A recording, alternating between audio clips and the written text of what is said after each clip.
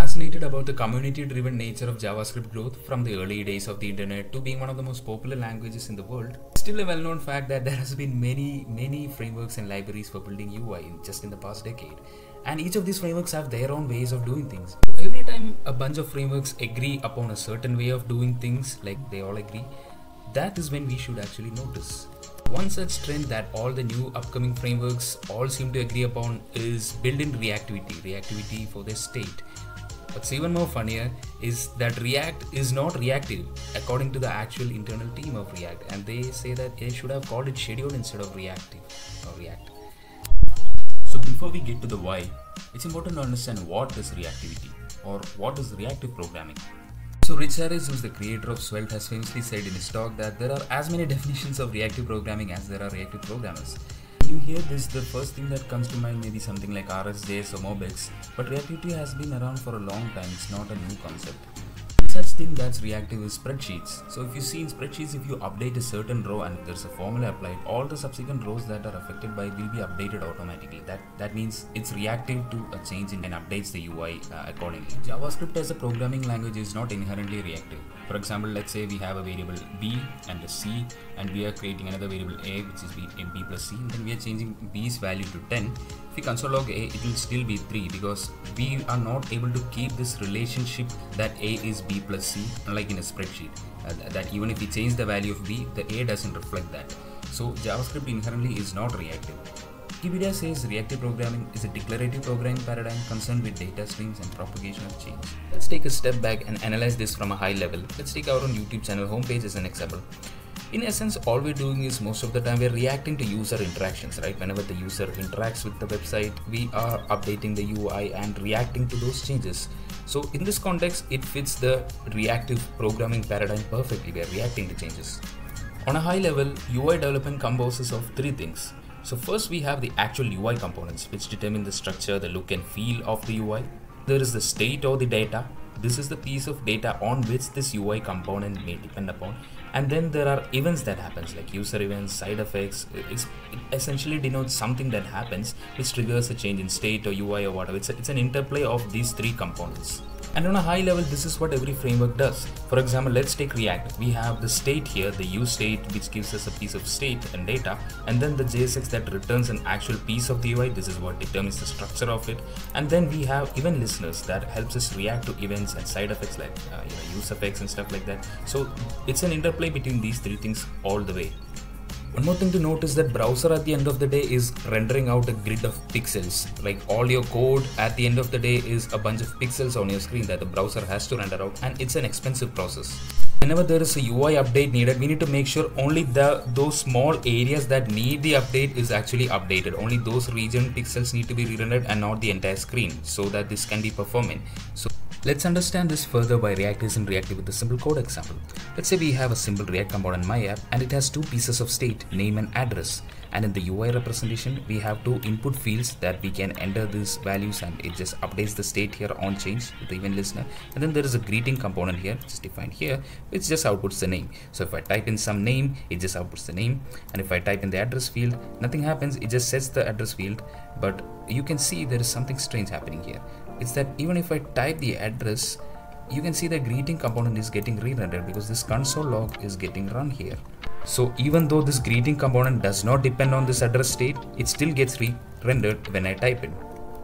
Now the reason for this is because React is not aware of the relationship between this state and this UI components, or relationship between the states. What it does is whenever inside a component some piece of state changes, it just blasts and re-render the entire component and the UI. This entire subtree gets re-rendered. Now React does provide us with a memo HOC higher order component that we can wrap the greeting so that it's memo-wise. Still, it's like an additional check, like it's not a real clean solution. So when some event happens, React does two different steps essentially. So first step is the VDOM diffing and reconciliation. It may sound a lot, but it's actually quite simple. Now let's say I'm about to switch this particular filter from popular to latest, right? So essentially it has a snapshot of the current state of the DOM before the change happened, and it also has a representation of the UI after the change happened. Note that this is in memory, it's not committed to the actual UI, it's not visible to the user yet. And it doesn't store an actual photograph or screenshot.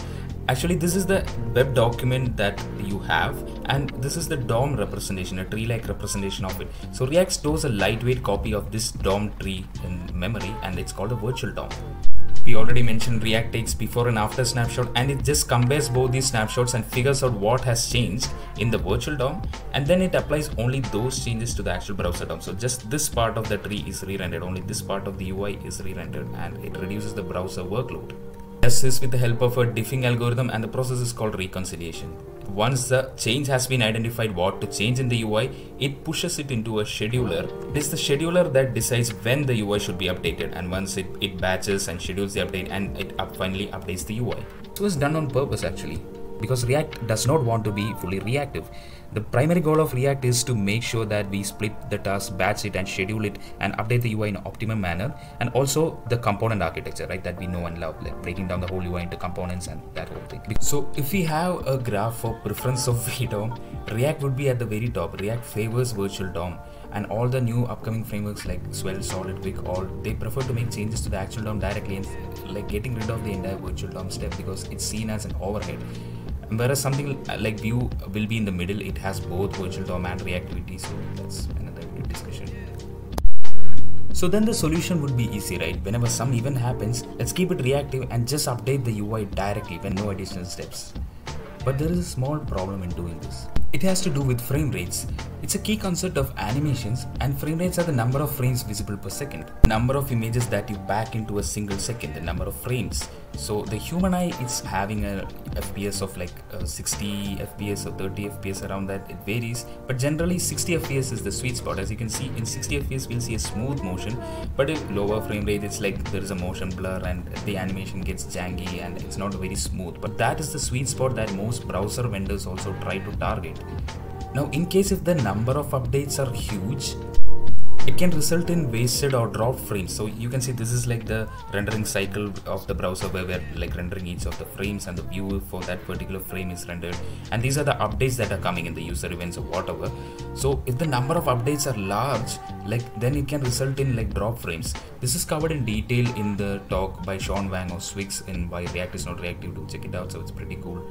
It can also be seen in reactive system like spreadsheets also. Like imagine if you have like complex relationship, large number of columns. Sometimes if you open it, the whole system will get hanged, like the spreadsheet will get frozen because there are too many updates coming in. So how do we find a middle ground? Now we can get inspired from the classic observer pattern, and let's take YouTube as an example, right? So whenever you as a viewer are watching videos, you have your feed that YouTube curates. So all the different content creators will be pushing the videos onto the platform, and it's not like when they push you'll directly get the videos, right? It will be curated in your feed. It's your feed that pulls in the required videos that it thinks you'll be interested to watching. So content creators like me will be creating videos and pushing it onto the platform. For viewers, your feed will be pulling in the data as required. So we can use the same thing here. So whenever there is an update that needs to be pushed, we push it not directly onto the UI, but instead onto like a middle layer, like a scheduler or something. It decides when that change goes to the actual UI, right? So there is a pull happening. There is a push here which pushes the update onto this, and there is a pull, and because this is what decides when this will be viewed, no? So this is the arrangement that we can use, because this will ensure the smooth frame rate. So instead of a fully reactive system like this, we can keep the reactive part, but we will also have some sort of batching and scheduling. And in fact, this is how Solid actually does it. Let's see Solid in action. Now the same code that I had earlier written in React, I've converted it into Solid. So two components, two pieces of states. So instead of states, we have something called as signals right now. Now in this case, if you see, if I type in the address, nothing changes. Even if I type in the name also, the component isn't re-rendering. We have added two console logs here. And this means that there is a fine-grained reactivity happening. Whenever this piece of state changes, Solid internally knows which all parts of the UI depends on it, and it updates it accordingly, because the component functions itself are just run once. In essence, it understands the relationship between this data and parts of the UI. Now Solid uses something called as a dependency graph under the hood. So there is no VDOM, and it just keeps track of all the relationship between all the signals and all the UI components with the help of a directed dependency graph like this. So it already knows what's going on. And whenever a change happens, only that particular small section of the UI is re-rendered. Like this name, that is the only part that's being re-rendered, nothing else. So it's very efficient. So because of the signals and the dependency graph magic, Solid is aware of what's happening all the time, and it also uses batching to make sure that multiple updates are like fit into like a single render cycle to like reduce the load on the browser and keep the frame rate smooth. And it also provides us with an optional scheduler which we can use. It's out of the scope of this video, but that's how the whole thing works. An added benefit of using reactive programming is it results in a much better developer experience and cleaner code. If you were to use imperative style of programming, you would tell it what you want and how to achieve it, and that's a lot of code. The same thing you can do it declaratively, and it's much cleaner because you're just specifying what you want and not how to achieve it. So it definitely results in a cleaner developer experience. This is evident because you can see the code is very clean and there isn't any additional dependencies like in React, because it uses reactive primitive called signals in it.